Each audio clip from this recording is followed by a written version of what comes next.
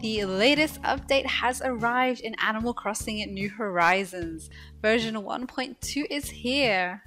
As already established in the last Nintendo trailer video, 2 new NPCs have been added to the game.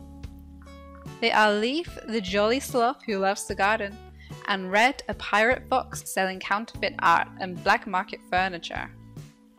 Leaf owns a stall in the plaza where he sells rare flowers and newly implemented shrubs. Although Leaf has been introduced alongside the Nature Day event running from April 23rd to May 4th, he is not restricted to only appearing during this time.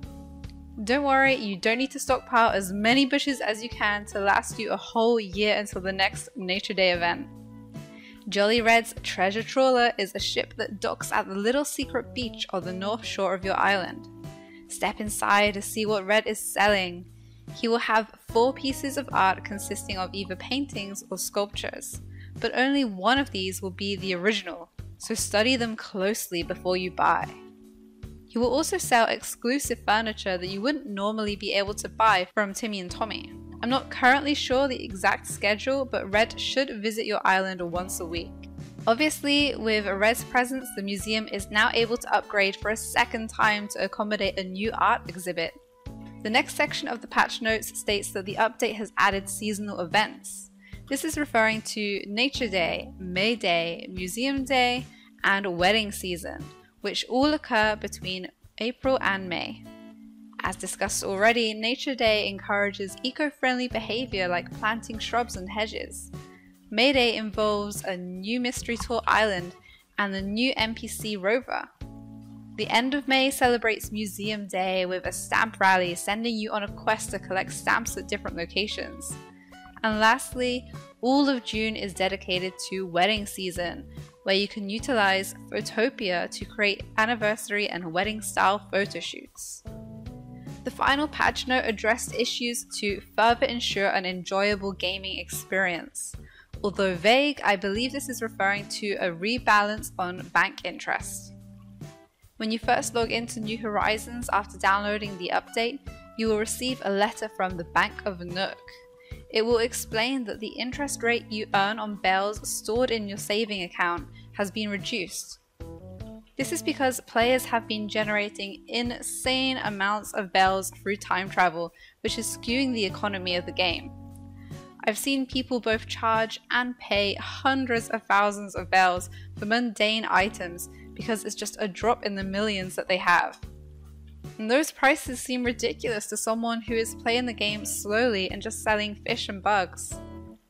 Nintendo have attempted to rebalance this, but what do you think? Does this annoy or delight you?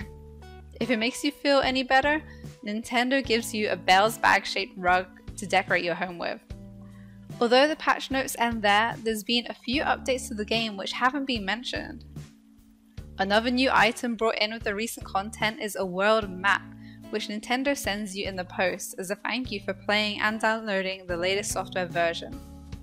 Radios and speakers placed across your island can be given individual KK Slider songs to play. Previously, they were all synchronized in playing the same track, but now this gives you even more customization to decorate and theme different areas. Next up, if you have experienced the I've moved out villager glitch, this should now be fixed. On your next in-game day, the glitched villager's house will be removed from your island. Unfortunately, if you had another villager waiting to move in, they will get lost during the process. Lastly, don't forget to check out the Nook store in your local resident services because 2 new shirts have been added. Now you can get into the summer mood with these Nook Inc. Aloha shirts in coral and green variations. They are only 600 Nook miles each. So what do you think of the latest patch? Not only is Nintendo keeping the content coming, they are also addressing issues quickly, so I really applaud them for that. What would you like to see added in the next update? And for more news, tips, gameplay, and everything else Animal Crossing, stay tuned on Ginger Lemon. Thanks for watching and see you next time.